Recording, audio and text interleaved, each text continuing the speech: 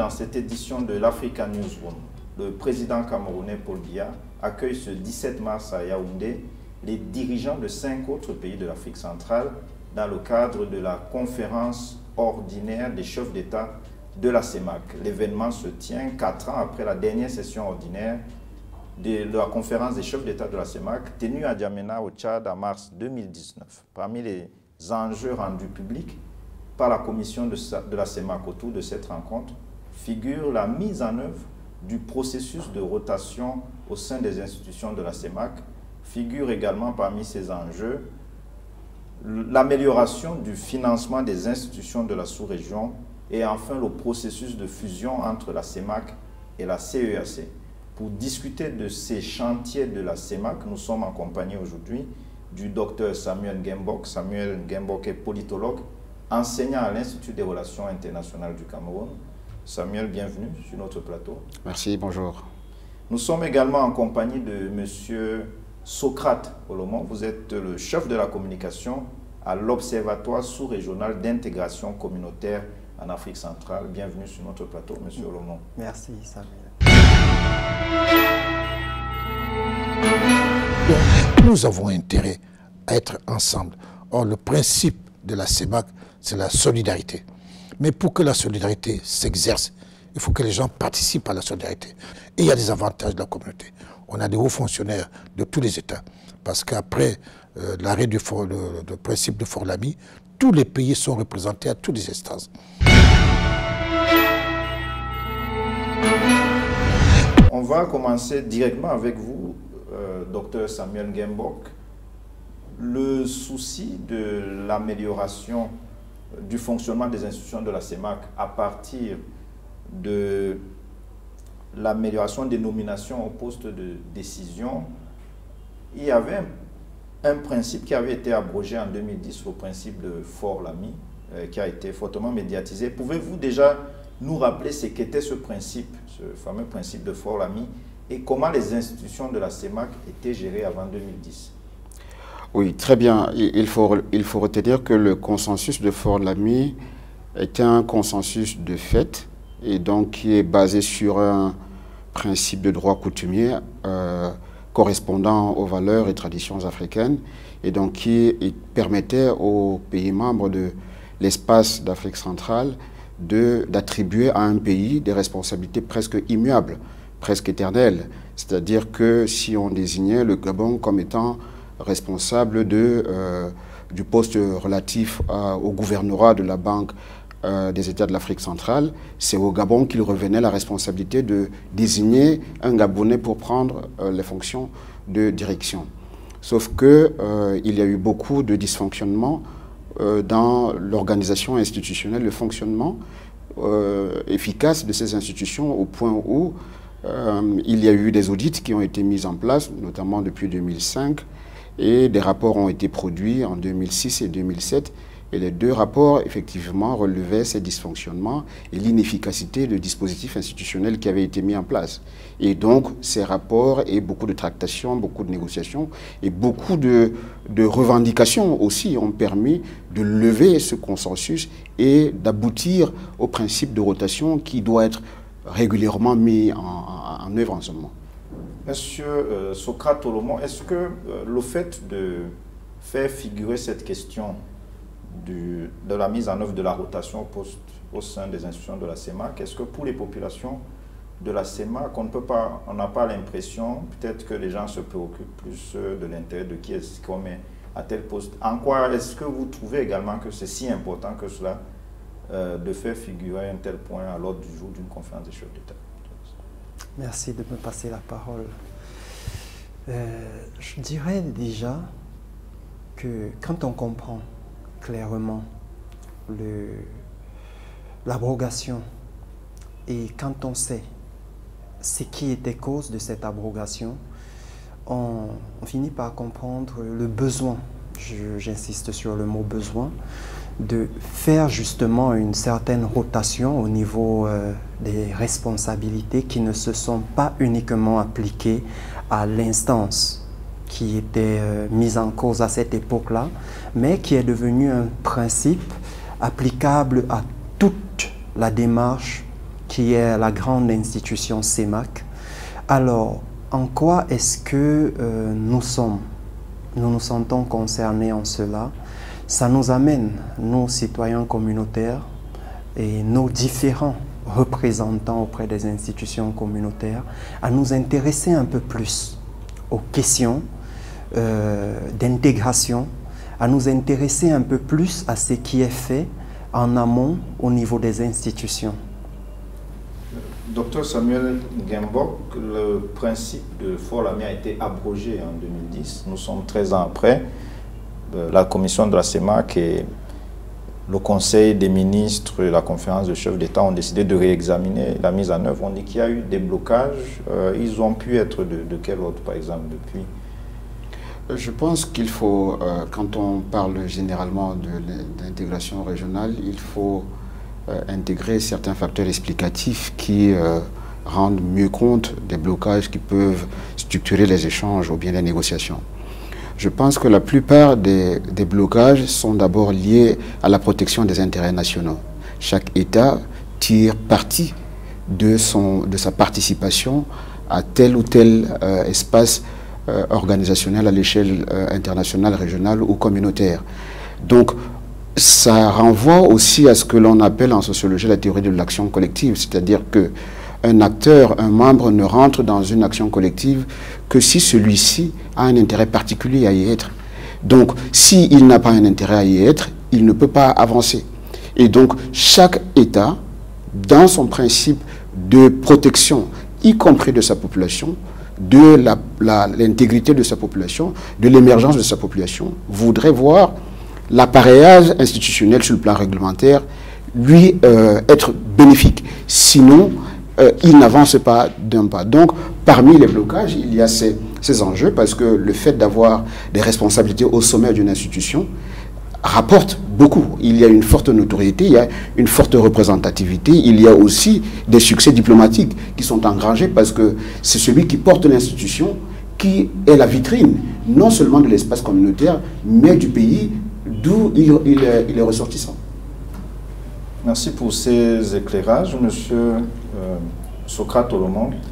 Est-ce que l'application de cette rotation qui a été voulue par ordre alphabétique, est-ce que ça règle définitivement les dysfonctionnements dans le fonctionnement des institutions de la sous-région? Elle est bien délicate, cette question. Du moment où ce principe a été énoncé jusqu'à la fin des mandats actuels, disons que nous n'avons pas remarqué d'irrégularité au sein des institutions CEMAC. La continuité a été effective, mais elle est mise en mal, selon moi, par les travaux en cours en ce moment, qui ne sont tout autres que la fusion. Parce que là se lève la problématique. Est-ce que ce principe de Fort Lamy va-t-il être suivi? Va-t-il continuer avec les nouvelles valeurs, avec l'avènement de la nouvelle communauté économique régionale à venir? Nous allons revenir sur le processus. Moi, je peux facilement dire un mot sur les avantages de la rotation.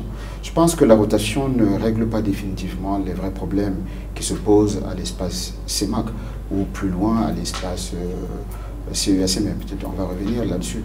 La rotation est un élément parmi tant d'autres. La rotation, c'est vrai, ça permet de dynamiser un peu la structure, le dispositif institutionnel en essayant de profiter du maillage interculturel, interidentitaire, international, intercommunautaire. Et donc chacun vient avec son étoffe, chacun vient avec son style de leadership, etc. Ça peut être très bien. Mais la rotation en elle-même peut être génératrice de beaucoup de failles en termes de continuité dans l'administration communautaire. Ceci parce que s'il n'y a pas un accompagnement sur les principes managériaux, c'est-à-dire que ne devient patron d'un organe communautaire que parce qu'on a un profil objectif avec des process rigoureusement établis en amont. Et là, on imposera certainement au gouvernement de faire d'abord un bon tri au niveau national. Et là, on ne va pas simplement envoyer quelqu'un qui a été peut-être, je ne sais pas quel poste il a occupé au niveau national, et donc par affinité, il se retrouve à tel ou tel endroit. Il faut que tout cela soit parfaitement rationalisé pour que ce soit profitable. La rotation, oui, mais la rationalisation du processus de désignation est encore plus efficace. Est-ce que parmi les limites de cette rotation, on ne peut pas, par exemple, se référer à ce qui s'est passé avec le G5 Sahel? Le Mali devait prendre la présidence du G5 Sahel à cause d'un certain nombre de problèmes qu'il y avait au Mali. Le Tchad, qui devait passer la main, n'a pas voulu passer la main au Mali, et le Mali a décidé de se retirer du G5 Sahel. Je veux dire, est-ce qu'avec, s'il y a des problèmes politiques ou sécuritaires et tout dans un État, ou un coup d'État par exemple, alors que c'est cet État qui devait prendre la tête par exemple de la conférence des chefs d'État, est-ce qu'à ce moment-là, ça ne grippe pas un peu ce principe? Oui, c'est une hypothèse qui est pertinente et qui peut d'ailleurs complètement fragiliser toute une institution. Parce que s'il n'y a pas des principes rigoureux, continus, sur le plan de la succession, alors on peut vraiment se heurter à ce genre de choses. Si la rotation avait désigné par ordre alphabétique tel pays, on a vu dans plusieurs pays sur le continent des États qui se sont littéralement effondrés. En cas d'effondrement d'un État, est-ce que ce principe sera toujours respecté? Est-ce qu'il n'y aura pas un vide en termes de continuité, en termes de protection de l'institution? Je pense que ça peut créer beaucoup de frustration, encore que les institutions, qu'elles soient nationales ou régionales, sont encore très fragiles. Et donc, si elles sont fragiles, il faut opter pour des solutions qui soient pérennes, qui soient structurellement viables, et donc avec des processus qui sont vraiment plus objectifs. Monsieur Socrate Olomo, est-ce que, au regard de ce que le docteur Samuel Nguembock vient d'énoncer, oui, comme limite, mais également comme formules qui peuvent être adoptées, oui, pour améliorer le fonctionnement des institutions, est-ce qu'il y a d'autres types de solutions que vous pouvez vous imaginer qui peuvent améliorer cette désignation des principaux postes au sein des institutions de la sous-région? Bien évidemment, nous disons déjà que le principe de rotation par ordre alphabétique des pays était une solution parmi tant d'autres, comme l'a dit le docteur Samuel Nguembock tout à l'heure, mais également nous pouvons aller sur des propositions, des programmes par ces différentes personnes voulant se positionner comme leader au niveau des structures.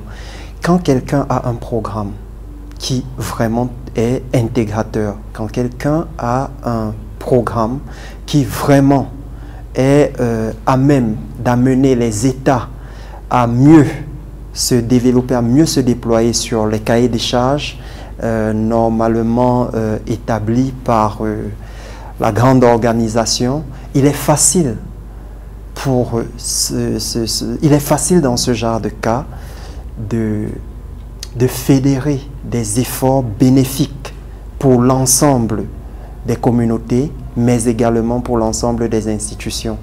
Alors, ceci étant, il y a pas mal de chantiers, il y a pas mal de besoins. Les différentes personnes proposées ou les différentes personnes positionnées pour justement gérer ce principe de rotation devraient normalement avoir des programmes, devraient normalement avoir un cahier de charges propre avant amener les touches personnelles, si je peux dire ça comme ça, qui viendront justement donner de l'eau, mettre de l'eau dans les moulins pour que les organismes puissent facilement s'emboîter et trouver des sorties de crise aux différents problèmes auxquels font face les institutions de la CEMAC. Le débat reste ouvert, je pense, sur cette question, puisque oui, les personnalités qui sont désignées à certains postes de responsabilité au sein des institutions de la CEMAC, oui, depuis l'abrogation du principe de foi l'ami, c'est un mandat de 5 ans. Là, oui, aussi également, il peut y avoir des limites. Je vous propose de marquer une courte pause Et nous nous retrouvons juste après pour la seconde partie de l'African Newsroom. Nous vous revenons tout juste après.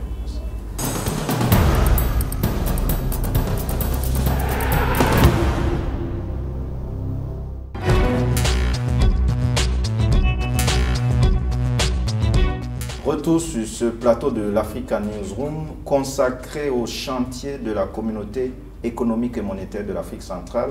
Nous sommes toujours en compagnie du docteur Samuel Nguembock, politologue et enseignant à l'Institut des relations internationales du Cameroun, une école de référence dans la sous-région CEMAC en matière de diplomatie et de relations internationales, également en compagnie de M. Olomo, Socrate, oui, qui est responsable de la communication à l'Observatoire sous-régional d'intégration communautaire en Afrique centrale. Oui. Pour cette deuxième partie de l'African Newsroom, nous abordons les défis de financement de la CEMAC. Aujourd'hui, il y a la taxe communautaire d'intégration qui est 1% des importations.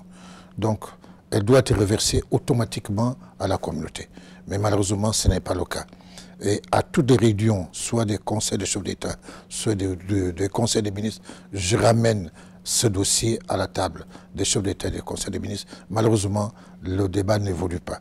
Bon, malheureusement, ça obère le financement de la communauté. Et on est obligé, vous avez dû entendre ce matin, les chefs des institutions on est obligé de rationner. Parce que les moyens sont illimités, les besoins sont illimités. Les moyens sont limités, mais les besoins sont illimités. On est obligé de travailler sous contrainte. Et c'est un problème réel de la communauté. Je pense que les chefs d'État vont saisir le dossier. On verra la suite qui sera donnée. La taxe n'est pas vraiment versée au niveau de la communauté. Naturellement, vous savez, quand on a fait les textes, il y a des dispositions qui ont été prises. Au cas où un État ne verse pas ses contributions, malheureusement, nous sommes en Afrique, on n'ose pas prendre des sanctions vis-à-vis des États. Donc, on tourne en rond. Mais je pense qu'à terme, ce problème devrait être résolu. Il y a une mesure qui a été initiée depuis plusieurs années pour combler les besoins de financement de la CEMAC et de ses différentes institutions. C'est la taxe communautaire d'intégration. Cette taxe communautaire n'est pas régulièrement recouvrée. Nous revenons encore avec vous, Dr Samuel Nguembock, pour la première question de cette partie. Pouvez-vous expliquer à nos téléspectateurs ce que c'est que la taxe communautaire d'intégration, en quoi elle consiste?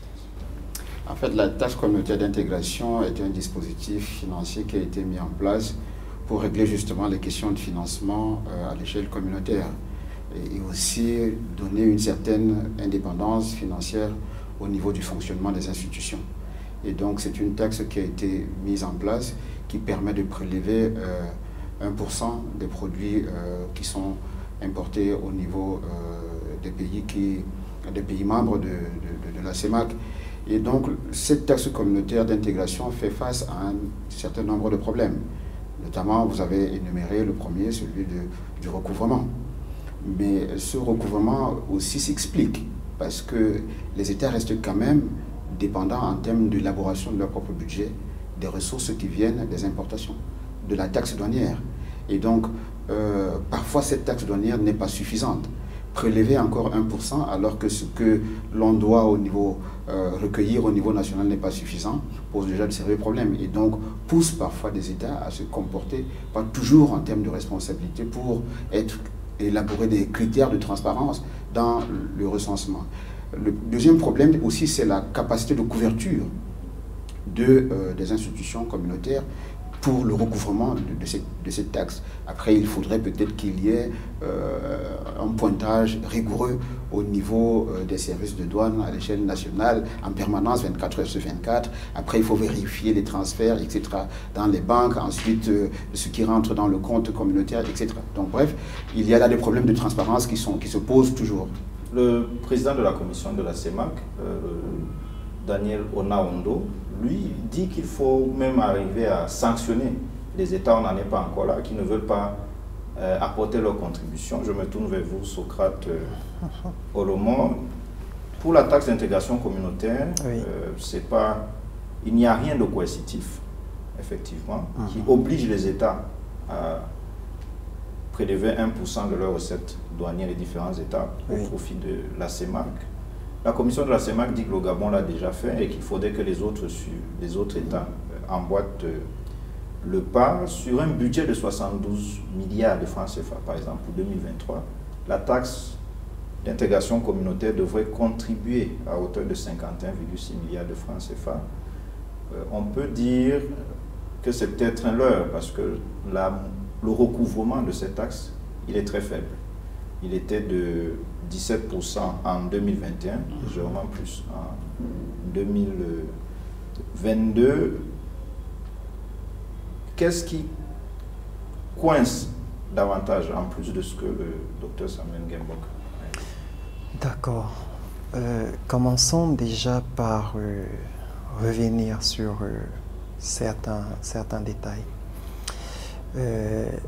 Avant, l'organe en charge de recouvrement des taxes communautaires aujourd'hui sur la zone de libre-échange, on avait l'UDE. Comment fonctionnait-elle? L'Union douanière économique sous-régionale. Comment fonctionnait-elle? Est-ce qu'à cette époque, il y avait les problèmes rencontrés aujourd'hui? Servons-nous de ce qui a déjà eu à porter des fruits pour améliorer. Mais là n'est pas le problème de ces dernières années au niveau de la taxe de recouvrement. Les États peinent déjà depuis un certain nombre de temps. Il y a la pandémie de la Covid-19, il y a le déploiement sur les différents corridors, il y a le déploiement au niveau des institutions et au niveau des États elles-mêmes. Comme annoncé par les travaux des différents ministres sur le terrain, une organisation est souhaitable pour justement venir pallier à ces différents manquements en ayant un contrôle, un service de contrôle qui va justement assurer cette fluidité de transition des fonds alloués au financement, au budget de fonctionnement de la CEMAC. Est-ce que, Dr Samuel Nguembock, est-ce que la conjoncture économique, qu'elle soit internationale ou nationale, est-ce qu'elle doit pouvoir toujours justifier ces défaillances des États dans leurs obligations, dans leurs cotisations? Absolument. Je pense que c'est une donnée qui est indispensable et incontournable parce que les économies africaines prises complètement dans leur ensemble et particulièrement au niveau de l'Afrique centrale sont aussi dépendantes de la conjoncture économique internationale. Encore une fois, voyons au niveau de l'élaboration des budgets, la part des investissements directs étrangers, la part des aides financières internationales, c'est colossal. Donc, si le monde ne fonctionne pas bien, si la santé économique mondiale n'est pas bonne, elle a un impact structurel immédiat sur les économies nationales et donc rétrécit encore la marge de manœuvre des États au niveau même d'abord de la mise en disponibilité de cette taxe d'intégration communautaire. Donc, vous parliez tout à l'heure de mécanismes contraignants. Justement, aucune organisation communautaire internationale à l'échelle régionale ne peut exister que si elle a un pouvoir de coercition sur les États membres. Or, c'est là le vrai défi, c'est là le vrai problème. Que veulent les États membres de la CEMAC? Veulent-ils ériger la CEMAC ou la CEEAC en espace rigoureusement communautaire? Cela suppose que ces derniers cèdent un pan de leur souveraineté nationale à l'institution communautaire. Or, aucun État n'est prêt à faire cela parce que le chantier même de l'intégration nationale n'est pas abouti. Nous ne sommes pas encore arrivés à des États-nations. Et donc, personne ne peut voir autant de fragilité structurelle à l'échelle nationale et s'aventurer dans un espace qui est potentiellement en construction et très peu maîtrisable en termes d'effets de contre-courant, de chocs contraires ou de vents contraires. Socrate Olomo, est-ce que vous êtes d'avis avec le docteur Samuel Nguembock quand on observe des pays d'Afrique et la CEMAC en particulier, que les pays ne veulent pas vraiment laisser de leur souveraineté sur certains plans et que ça constitue toujours de nombreuses résistances pour avancer dans l'intégration régionale? Je partage tout à fait ce point de vue, mais je reste quand même sur une certaine réserve, vous me permettez, docteur. Oui, bien sûr. Cette réserve est basée sur le fait, comme il le disait, les États, déjà, n'ont pas suffisamment de ressources. Les États elles-mêmes n'ont pas suffisamment assis le développement interne de chaque nation au sein de la CEMAC. Les États ont des difficultés elles-mêmes à mettre sur pied, à remplir les besoins de financement. Cela justifie clairement qu'ils peuvent être préoccupés par le bon déroulement interne avant de se projeter sur le déroulement de l'espace CEMAC. Ça justifie clairement le propos de mon grand frère, le docteur Samuel, quand il dit qu'il y a un certain nombre de mécanismes qu'il faudrait d'abord mettre sur pied sur le plan national avant de se projeter dans la grande sphère sous-régionale. Docteur Samuel Nguembock, êtes-vous d'avis, comme le dit Socrate Olomo, qu'avant de se projeter à l'extérieur, normalement, les différents États de la CEMAC auraient dû mieux asseoir un certain nombre de mécanismes internes? Est-ce que c'est vraiment un problème de mécanismes internes ou bien c'est un problème de volonté politique pour pouvoir améliorer, pour pouvoir assurer les différentes cotisations qui sont attendues pour les organisations de la sous-région? Oui, revenons au mécanisme, mais je préfère plutôt parler de la disponibilité des infrastructures. Parce que quand on veut faire une intégration régionale, ce sont les infrastructures intégratrices qui parlent. Ce ne sont pas des textes, ce ne sont pas des politiques, ce ne sont pas de la littérature, mais ce sont des infrastructures intégratrices. Donc pour le Cameroun est en bonne voie. Certainement, il y a des progrès notables, que ce soit au Cameroun, au Gabon, au Congo. Il y a des régions appelées des zones de 3 frontières où il y a des progrès notables. Là n'est pas le vrai problème. Le vrai problème, c'est de réussir d'abord le maillage territorial à l'interne. C'est-à-dire que si on ouvre les frontières, il faut qu'il y ait une certaine fluidité dans les différents trafics, qu'ils soient terrestres, en termes de chemin de fer, en termes aériens. Il faut que tout cela soit évident. Il faut que tout cela soit bien structuré, tout cela soit à l'heure. Et donc, cela n'est pas encore réalisé. Il y a encore des zones dans l'ensemble des pays, que ce soit au Cameroun, au Gabon, au Congo, au Tchad. Il y a des zones qui sont encore enclavées. Et donc, des poches en termes de population et d'aire géographique qui seront complètement exclues du processus d'intégration. Donc, il faut accélérer l'ensemble de cela en partant du national. Socrate Olomo, le déficit, il a prolongé votre réponse en parlant du déficit d'infrastructure. Oui. Mais est-ce qu'il n'y a pas, vous ne voyez pas un problème de volonté politique quelque part aussi? Au vu du balai de conférences déployées depuis quelques jours dans la capitale Yaoundé, je pense quand même que les politiques s'activent pour trouver des solutions. Et pas seulement devant la face du monde, en interne également. Mais je crois que l'effort doit être doublé. On doit accentuer un peu plus. Comme on le disait tout à l'heure, il faut que cela soit suivi de très près. Que les différents chantiers se fassent, qu'il y ait une commission de suivi des grands chantiers qui va réellement booster. C'est-à-dire que si on est sur le terrain, par exemple sur un tronçon qui doit relier le Cameroun au Tchad pour 1 an, c'est un projet porté. Que cela soit fait dans les délais. Justement. C'est sur ce mot que nous allons conclure cette seconde partie de l'Africa Newsroom. Nous marquons une courte pause et nous revenons dans un instant.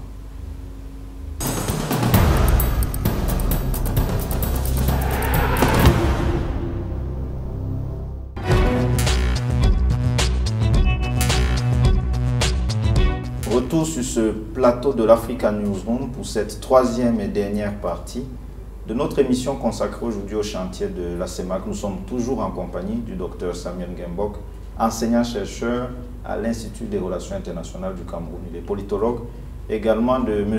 Socrate Olomo. Il est responsable de la communication à l'Observatoire sous-régional d'intégration communautaire en Afrique centrale.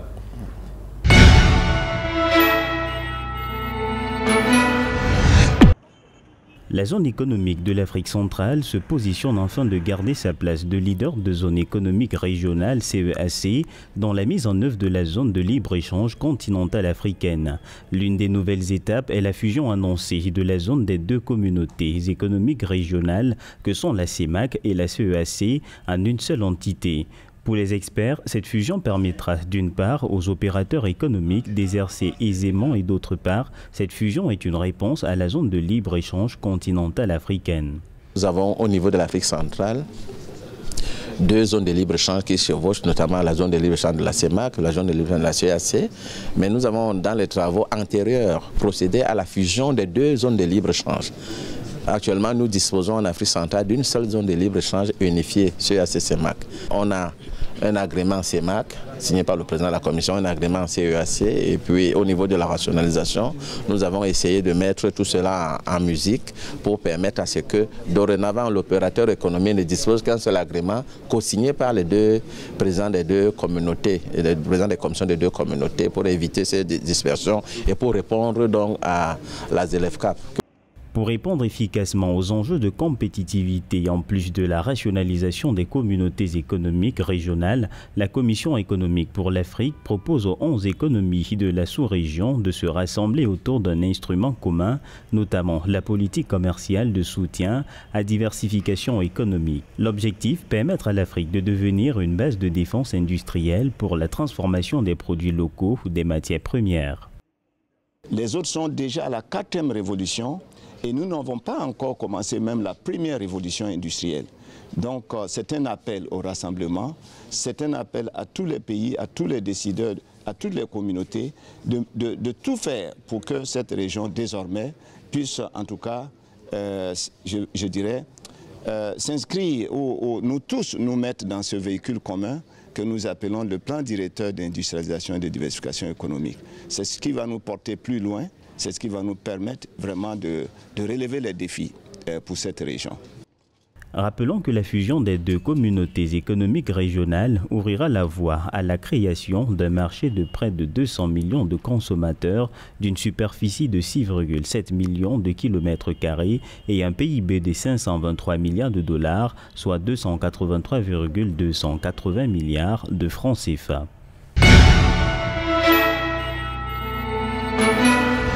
Cette fusion qui est annoncée depuis plusieurs années était attendue en cette année 2023. Nous sommes en 2023.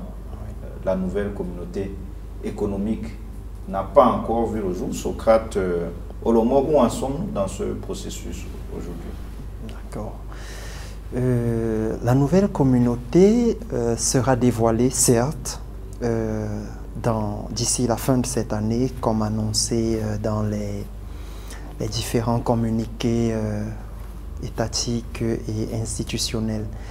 Ce que je sais de la différentes rencontres ministérielles qu'il y a eu, il y a même déjà des noms qui ont été proposés, 2 noms pour cette nouvelle serre, mais il revient aux différents chefs d'État lors du prochain sommet de décider de comment est-ce qu'ils la nommeront.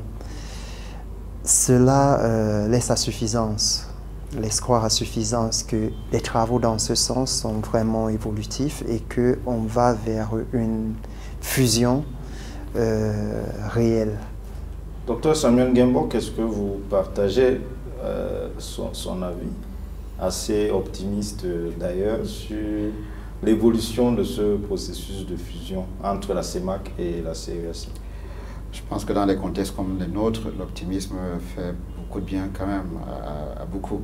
Mais je pense qu'il faut rester réaliste, c'est-à-dire qu'à l'issue du sommet, il peut y avoir une déclaration qui permette d'avancer un peu dans le processus de rationalisation qui, je dois le rappeler, permettra certainement de créer un espace communautaire unique. Il n'y aura plus l'Afrique centrale à 6, ni l'Afrique centrale à 11. Il y aura une Afrique centrale à 11, mais avec un espace, une zone de libre-échange unique, avec une banque centrale unique, avec potentiellement, selon les échéances et selon les négociations, là, le niveau d'avancée des négociations, une monnaie unique. Je rappelle quand même que dans l'Afrique centrale à 11, il y a 6 monnaies. Et donc, il va falloir trouver une monnaie unique. Je pense que c'est des négociations qui doivent prendre beaucoup de temps.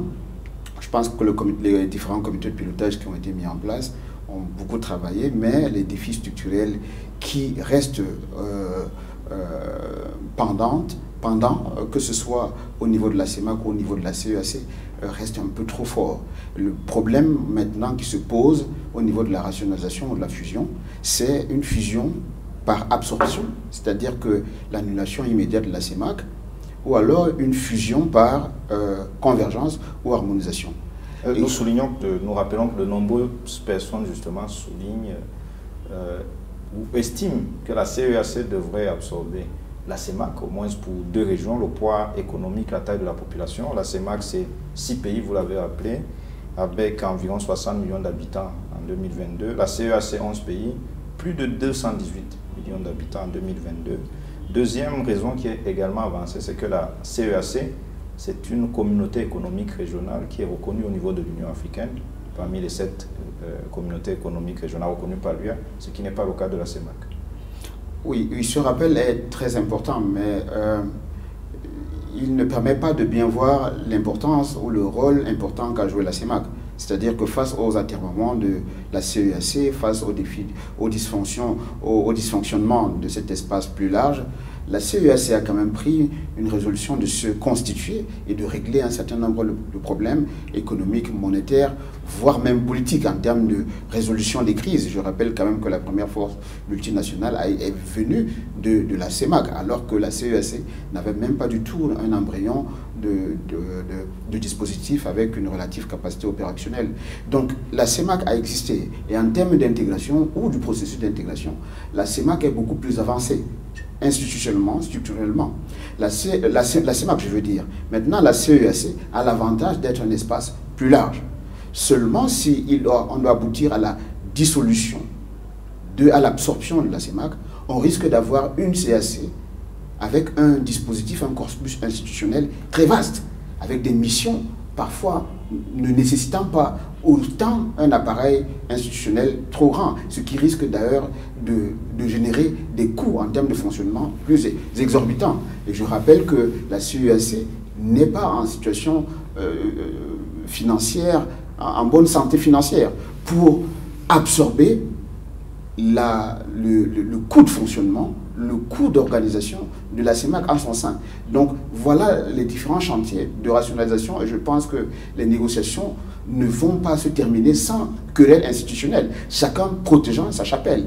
Le fonctionnaire de la CEMAC, quel statut aura-t-il? Est-ce qu'il se sentira protégé? Je rappelle aussi que tous les processus de fusion sont toujours jonchés de beaucoup de fractures, de beaucoup de souffrances, parce qu'il y a des compressions. Et donc, il faudra régler tout ça. Socrate Olomo, la CEMAC a donc son mot à dire. Vous êtes d'avis dans ce processus de fusion. Il parlait de fusion par absorption ou fusion par convergence.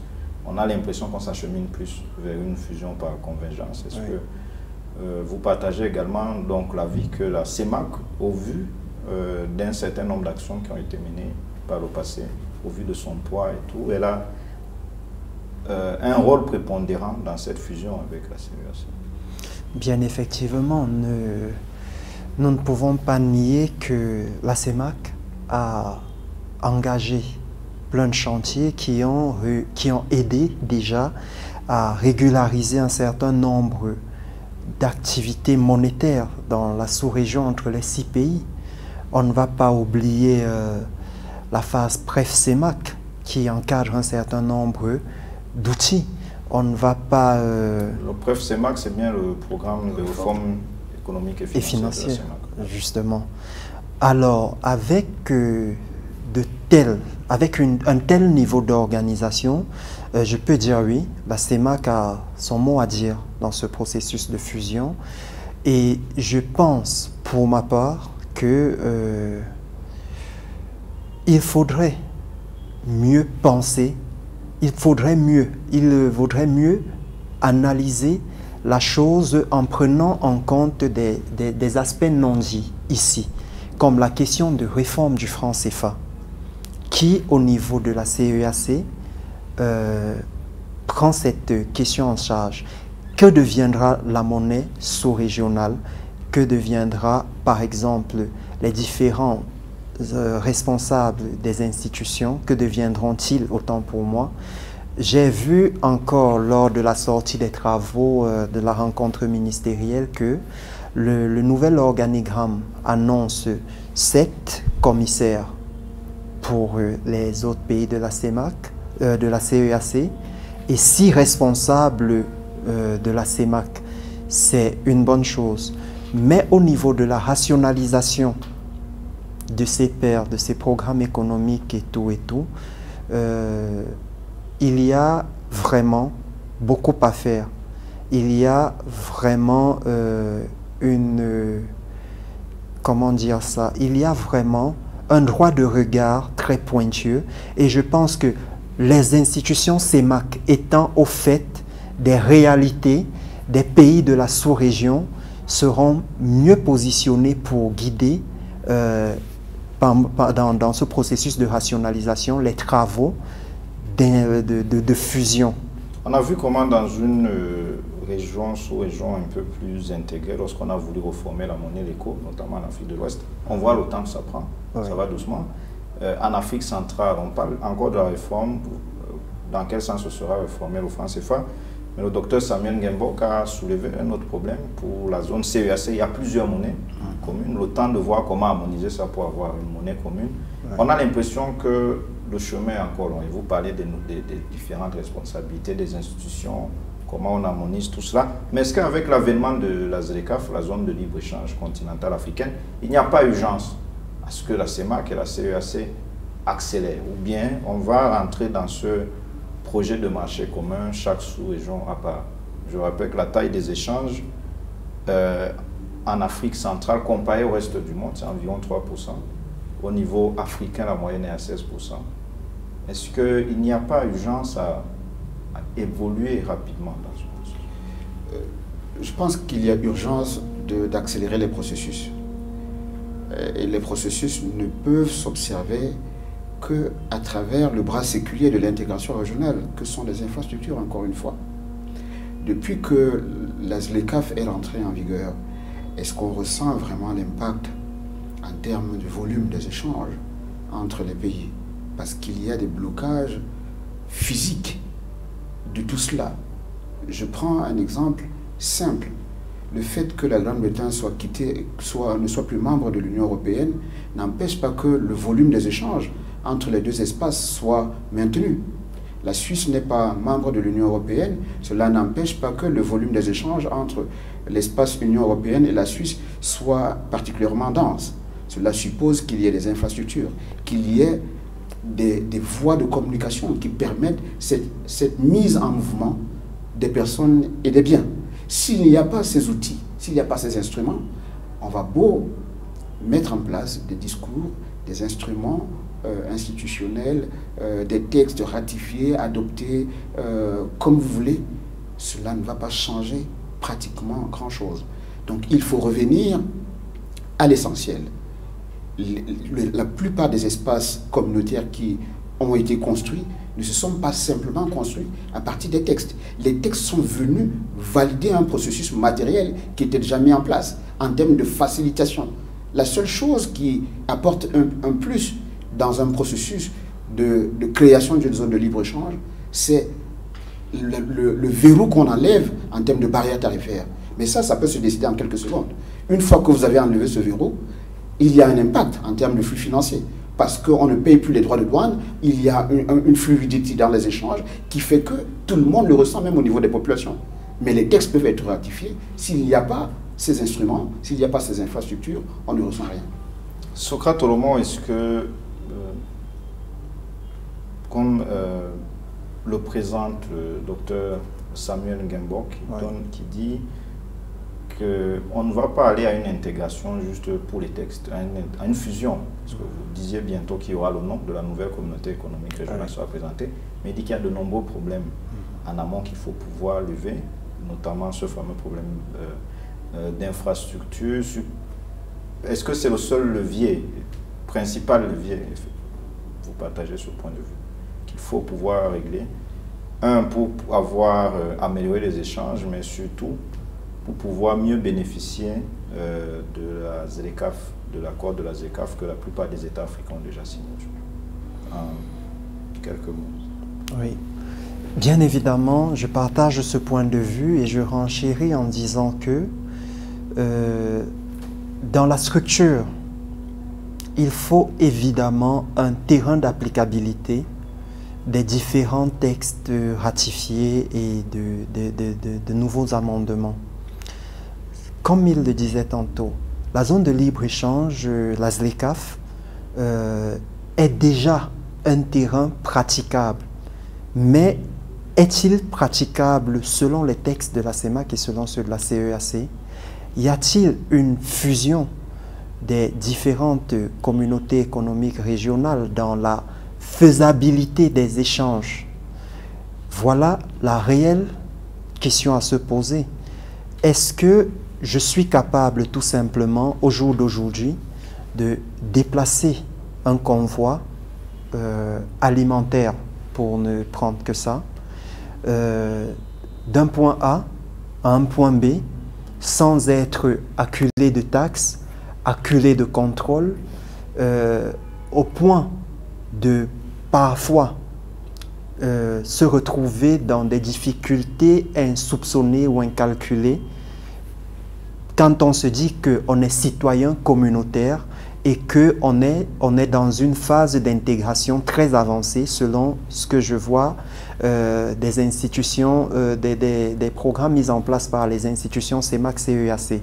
Alors, une zone de libre-échange, si elle n'est pas déjà bien matérialisée à l'espace CEMAC,